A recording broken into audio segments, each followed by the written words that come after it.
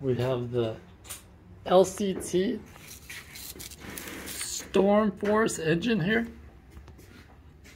$49.95, $32 in shipping and handling, $5 in sales tax, at $82.33. So this is a snowblower motor. So when the throttle is hooked up regularly, this spring is over here. And when it's like that, the engine's just designed to run full throttle as soon as you start it up. But it's got a little pulse bulb and external fuel line. So we're gonna find out if this thing actually pumps. It didn't have an air filter. It had this air block on it. So I guess like to prevent rocks from coming in or something. I don't know. That's the choke. This little tab up here. So what I did was to try to rig up a throttle here. I put this piece of angle aluminum and bolted it to the governor arm. And I'm gonna drill some holes through there. I'm gonna put a piece of angle aluminum right there. I'll show you that right now.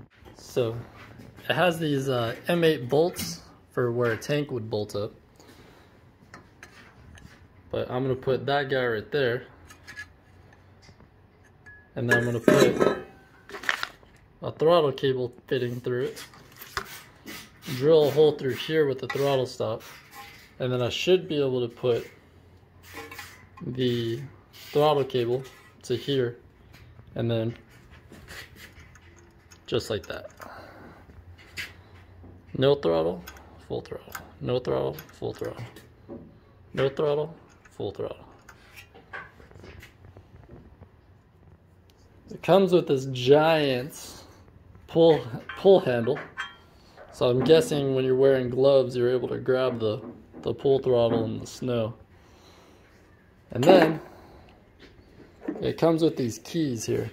So it's already wired up for its own kill switch. And these keys go in there. And when that key's pulled, it kills the engine. So the carb looks like any standard 212 carb on it. And this is a 212 carb that we pulled from another engine. And it looks like, oops, turn the choke off, by the way, so you can see it.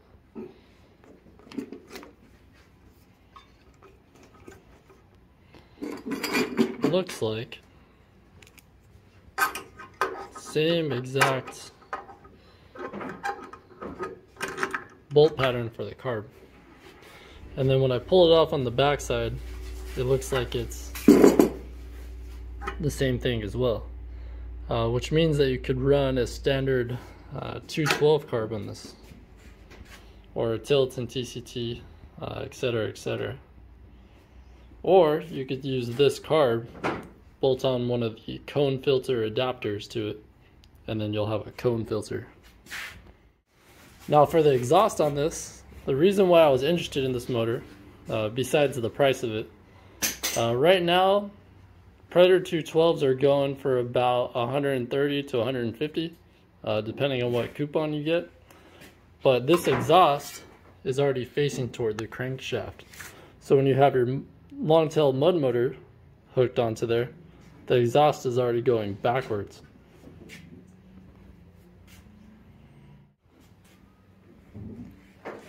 It does have this funky dipstick right here, so I guess you can check your oil from the top, and it looks like this guy could be removed and just capped somewhere or another.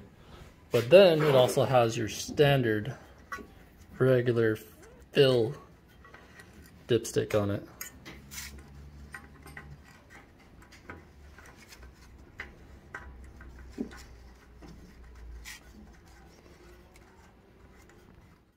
And then we have the same standard 3/4 inch shaft And then the bolt pattern is exactly the same on the crankcase and on the engine mount as the Predator 212 or GX200 clones.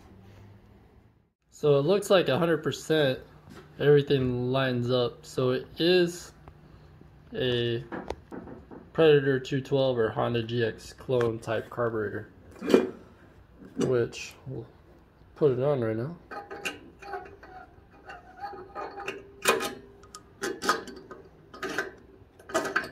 And yeah, so your standard 212 Predator style carbs will bolt right up,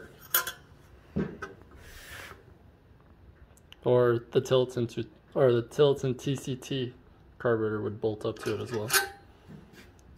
Mechanical fuel injection. All right, so I got the jets out of both of them. So this is the jet that came out of the GX 270 carburetor. And then this right here is the jet that came out of the LCT Storm carburetor. So let's see if this one threads into that one. Yep, so it threaded right in there. So no issues there. So it looks like you can rejet to a Tilton 212 carburetor style jet or GX200 Honda clone. And then on the Storm choke, the choke doesn't fall off. So when you go to put the cone air filter, you don't have to worry about that choke holder. Versus on the other carburetor, you have to put that choke holder on top. Otherwise, this guy falls right off.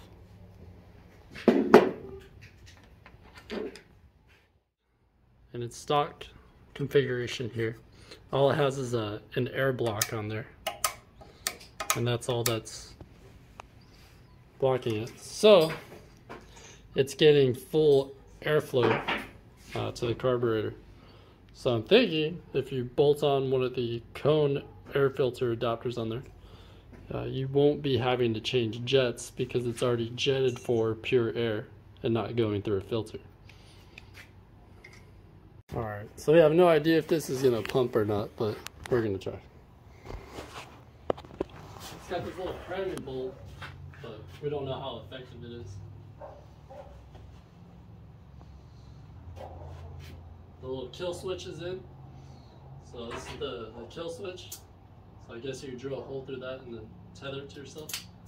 Then you have your full kill switch. There's no on and off switches, so it's ready to go at all times. This is your on and off switch. So we'll see if choke is on. So when it's oriented this way, that means choke is on.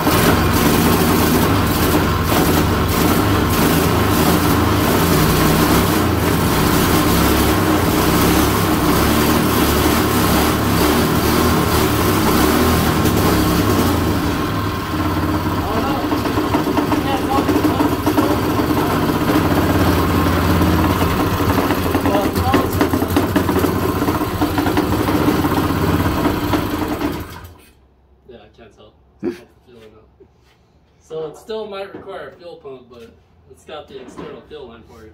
There you go. Let's try it back up. See if it fires. Oh, I had it on choke the whole time. Duh.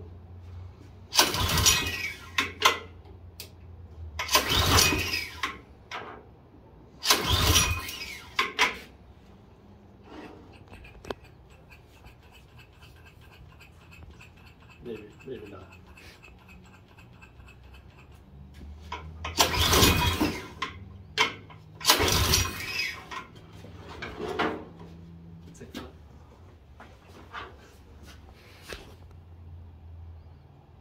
So it looks like it's gonna need a fuel pump like David said.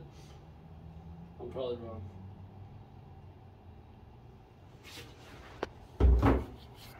Shotgun.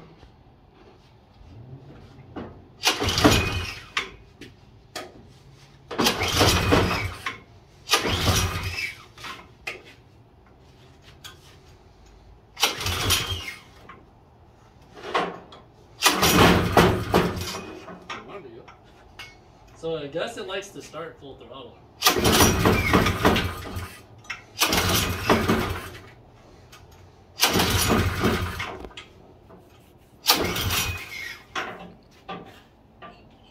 No fuel in the bowl.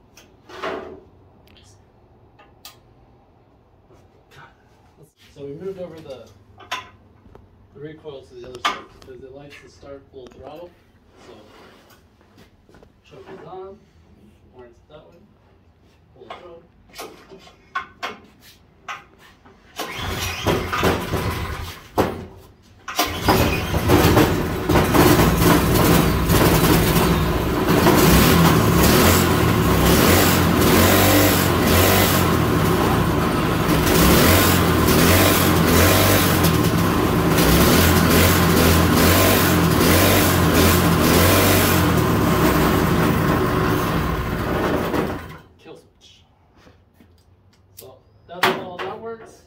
That's the $49.99 motor.